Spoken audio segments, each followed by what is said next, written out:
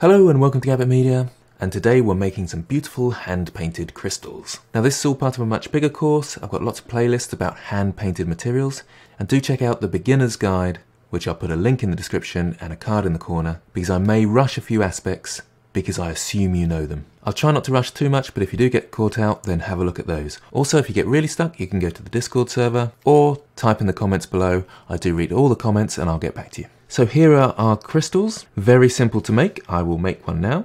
So let's shift right click here, shift A to add, mesh cube. I'll grab that in the Z1, so it sits above the floor, and I'll just hide the floor for a moment.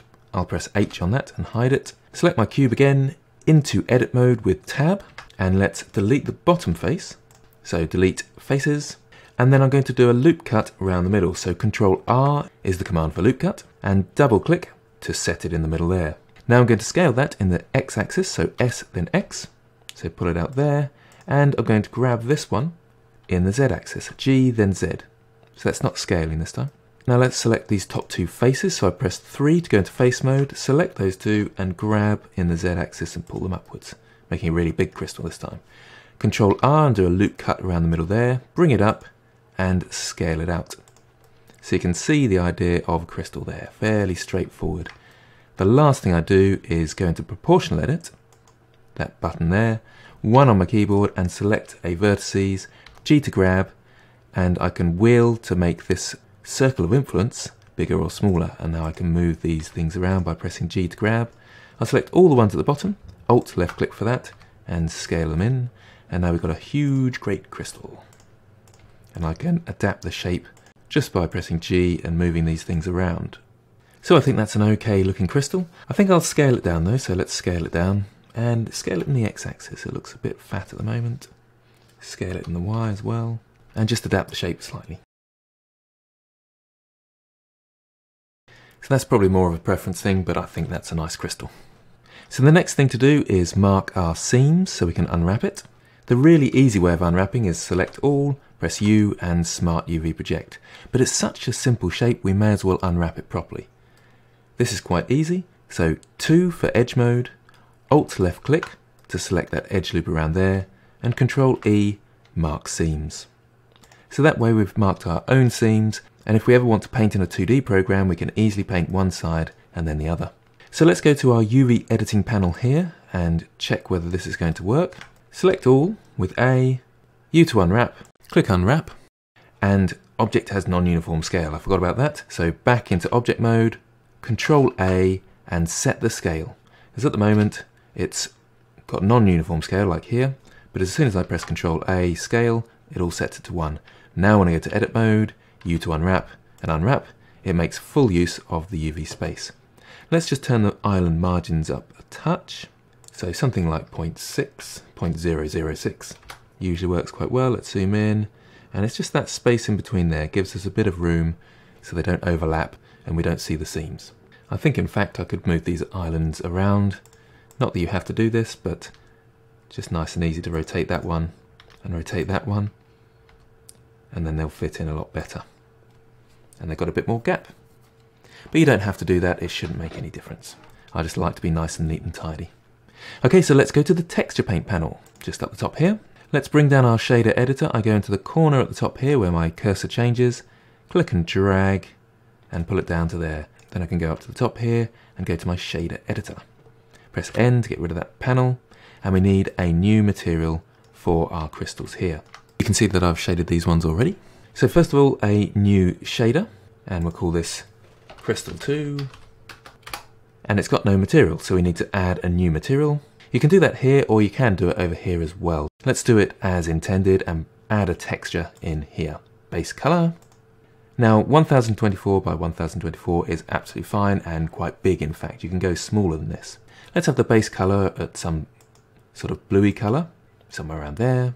We don't need an alpha channel because there's no transparency in this. And now we can press OK. So we've got Crystal 2 base color. Now we can't see it down here, let's just open that up. So click on the down arrow there. I've already got one in from my previous one, but Crystal 2 base color is the one we want. And there we go. Now we are all set up for painting. Let's just check and paint, and it's over here and on here. Perfect stuff. If that doesn't work, you may have your normals round the wrong way, or you may not have your textures in here. So we'll start with our texture brush. Let's find a nice blue somewhere around there. So let's go across to the blues, down a touch, it's nice and dark, and let's create a new color palette and add that color to it with that little plus sign there. Now let's paint on this. Now it's all a bit shiny and it's difficult to see whilst it's in this sort of shading mode. So if I press Ctrl, Shift and left click on my base color, I can now see without any influence of the shading what's going on. To do that you must have the Node Wrangler installed. So go to Preferences, Add-ons and make sure the Node Wrangler is ticked. And at that point it's all down to my texturing, which is what we want. And that's what will happen in game, and that's what will happen if you put this on smooth shading. Let's get the smudge brush now and smudge some of these errors out. I'm going to put up the strength of the smudge brush and just sort of blend together these colours. And don't be afraid at this stage of just smudging it together. Don't worry too much. Okay, so that's fine as a starting point. Let's go back to the principled BSDF. So Control, Shift, left click. So now with the principled BSDF selected, I can see the edges. That way I can go into my draw brush, turn on screen, nice and light and towards the middle. I'll add that to my palette and I can draw some lines along the edges. Not like that though, because that's poor. Bring the strength down a little bit, about 0.4 should be fine, and just highlight each of the edges that you can see that are there. So nice and simple, nothing particularly complicated. You could even do this with the straight line tool, which is in the brush strokes. I suppose I'll show you that. So there's a line tool here, and you click and drag. It's even better, isn't it really? I was just being lazy earlier. I'll isolate this so the other crystal doesn't get in the way, so that's / on my numpad. And I think I've got them all. So let's go back to our crystal texture and Control Shift left click, and you can see what we've got there. Still needs a bit of work. So first of all, the multiply brush with a darker blue, somewhere around there. Let's add that to the palette. Maybe go across the blues a bit more saturated when you're doing darker things. F to make my brush big. And of course I've still got the line on, so I'll just go to the stroke method and change it back to spacebar. And I'm just going to fill in the bottom areas a bit more to make them a bit darker. Shouldn't really go over the edge like that, but hopefully that won't make too much difference, so I want to see. Now with the multiply brush still selected, I'm going to bring down the strength and paint these bits in. So I'm going on each of these squares, and what I'm doing is I'm changing the shading. So the light should come from the top, be bright on this bit, which I'll do in a second, slightly less bright, and then even less bright as it hits these, because these are all straight and flat, so they should be fairly uniform, but I can sort of smudge them together a bit in a second. So same with this side, those three, and it's kind of starting to work already. Let's get the screen brush. Oh, I haven't done those lines there, so I'll just quickly do that. Use that light brush again. One down there, one down there. Nice and big, low strength, across the top there, across the top there. I might do it twice in fact, because I feel like it needs to be a bit lighter, and then I'll do it once down here. Just undo that, there's a slight glitch there. Just brushing lightly now, so the light is hitting the top, and these bits are going to be a touch brighter than the bottom bit. Okay, so very simple crystal at the moment. Let's add a bit of details in, so sort of roughness on the crystal. We could change our brush for this. Let's put a brush mask in. So new mask, cross to the textures, and let's add a new texture for our brush. Make sure you're on the brush. New texture, and let's change it to clouds. Let's see what that looks like. Back to my brush settings, and I'm still on screen, so let's just choose a slightly different color and change this to mix. And that's not doing anything. Let's just quickly check. So for some reason the texture didn't come through. Let's click on that. There it is. Let's use that. There we go. So let's turn that strength down, adding a bit of variation and texture to our crystal. Could change the colors a tiny bit just to add a bit of variation again to the colors. Sort of going near the edges as if they've been brushed by different things, weather and so forth. You can see issues here, so I can get the smudge brush out a bit later sort those out if I need to. Occasionally you can have happy accidents, and they can kind of work for you, like little cuts and things like that in here. Okay, so we've got a bit of texture on our crystal now. I feel like these lines are far too much, so I might go in and use the multiply, low strength, dark brush, just paint over a little bit, and then I can add into the lines a bit later on with the screen brush. So I'm just painting it a bit darker in places. And I'm going to get rid of my texture mask now. So just the cross down here, and that will get rid of that, and we're back to the normal brush. So let's go to the screen like I was saying earlier. Up the detail a bit, and add a bit more to these areas. I've still got the dark brush on, so light brush. Have I still got the texture on? It feels like it. Oh, I've still got a texture on, so I must have added the texture to the texture rather than the texture mask. So I had both the texture and the texture mask. So let's get rid of that as well. And there we go. Now we've got a straight line for our brush. I'll leave my mistakes in case you make the same. So I'm highlighting these edges a bit more, making them a bit clearer. Feels fairly strong actually, so I'll just minimise that a touch. I'm going to put my radius on pressure sensitivity, then I can press lightly and get smaller strokes. I think that will help me. So you can see I'm just painting these corners a little bit. I'm going to use the smudge brush here because it's a bit of a mess. No happy accidents there. Back onto my screen brush, highlighting these edges. Okay, so it's kind of working at the moment, but we certainly need a bit more work. So, with the screen brush, very low, nice and big this time. I'm going to sort of give it a bit of a glow. Let's choose a bit more blue though.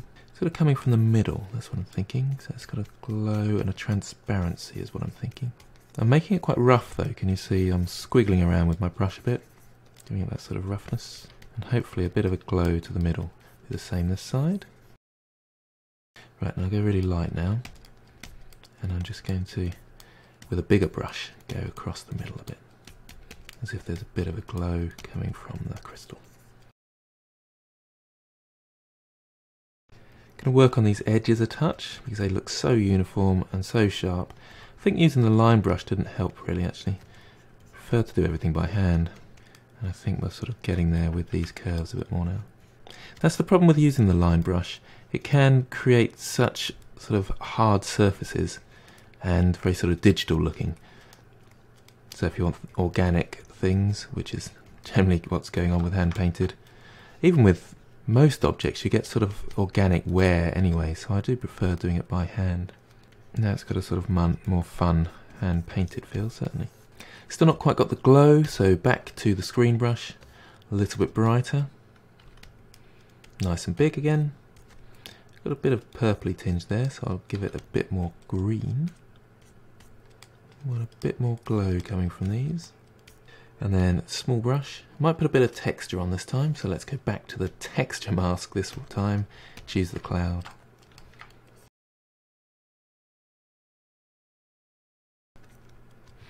In fact, I don't like the tiled, I prefer random. It can sort of go over itself a bit more then.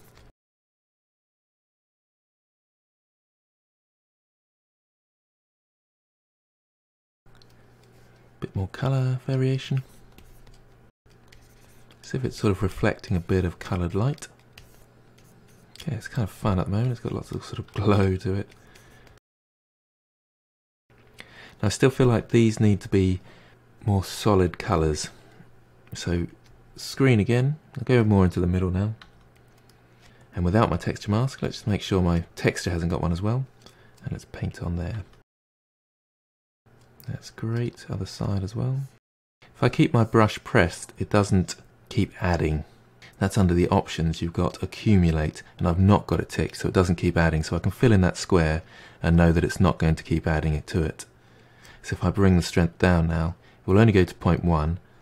In fact, I'm going to go slightly lower than that for this one, and just paint around, keep my pen pressed against the surface, and I know that it's going to only be at 0.1. And then darker for these ones, I think. Still at 0.1 though. Might need some more on these. Now we might want some nicks in there and cuts, so let's go to the multiply brush. bit higher with the strength, about 0.2-ish, and then come across a sort of cut and dent across there, and then much smaller right in the indent. And remember where the light's coming from, so if you think about it, nice straight line there, but it's going to be more shaded underneath here and lighter here. So let's get the screen brush and do a little highlight on the end there, and see if it's catching the light just on the corner there, but more so underneath here. Let's change my colour slightly. So that's a bigger highlight there. And zoom out, see how that looks. That's fine. So I'll add a few more of those around the place.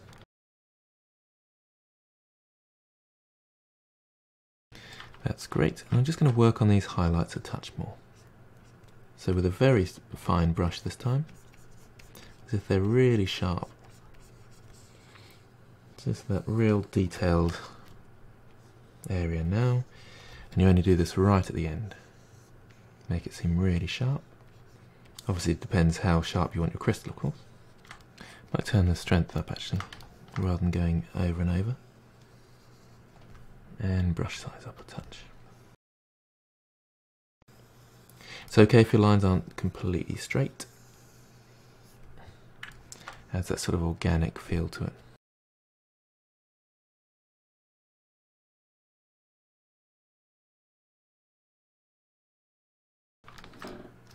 Okay, so it's working reasonably well. I'm just going to come down here, but lightly pressing now. So they look sharp, but they shouldn't overtake these lines up here. That doesn't make sense because they're lower down, therefore they don't catch the light in the same way, and they're in the shadow slightly.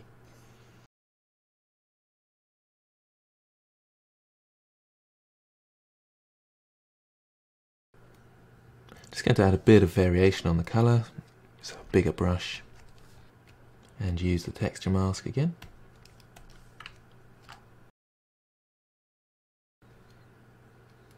Might change the modes every now and again to a bit of multiply as well, coming up from the bottom there.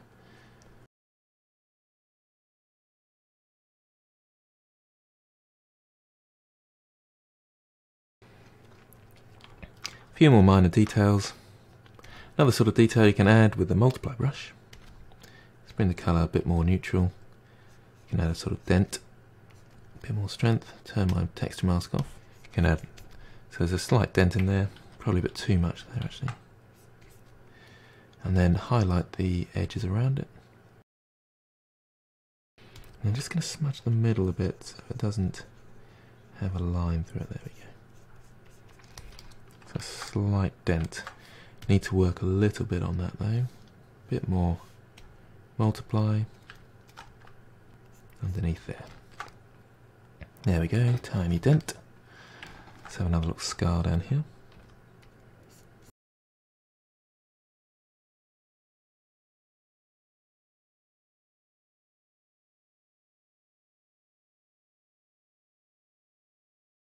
And there we go, make sure you do save the textures. Now I can easily duplicate this. Let's go back to layout mode and to look dev. Duplicate this, Shift D, rotate around the Z and move it around. And I can keep copying and pasting this one and just move it around, rotate it, scale it, and you come up with a sort of crystal mesh. Now my other ones are much more vibrant, so I might try and change the vibrancy. Have a bit of fun with it, so texture painting. Let's try some different modes like vivid colour, or vivid light I should say. Have some fun with this, change the colour a bit more. Looks quite interesting. Bit of multiply in there at the base again. And I'm painting just one, but of course that's affecting all of them because they share the same texture space. I can even adapt the colours slightly in places as if they're reflecting off surfaces. And just generally have some fun playing with the blending modes and learning a few things as I go. Okay, so there we go. Some crystals. Took me quite a while and a lot of experimentation, but it was really good fun. I hope you learned something from this with the different tools that I'm using, and just have a bit of fun with it when you have a go at these yourselves. So thanks for watching, and I hope this helps.